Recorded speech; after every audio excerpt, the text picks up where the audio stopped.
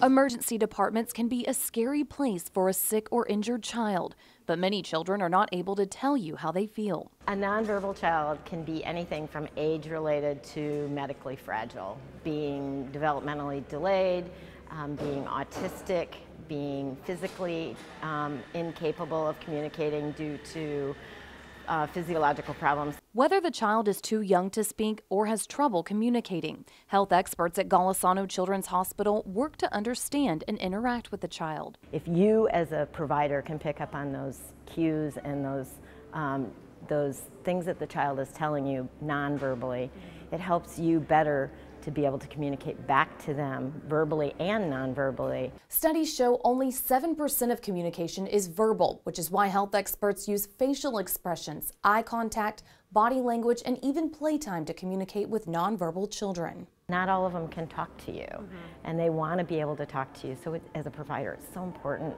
to be able to let them express themselves. Depending on the child's age, gender, emotional, and physical health, experts pick the best ways to get the child to communicate on how they feel in order to get them the best treatment. As an ER provider, we don't have the general knowledge of that patient. Every patient is different every day they come in. So you have to kind of figure out the space and mirror that patient is what I like to call it. Finding ways to reassure all children they're in good hands can help ease the pain and the fear of the emergency department.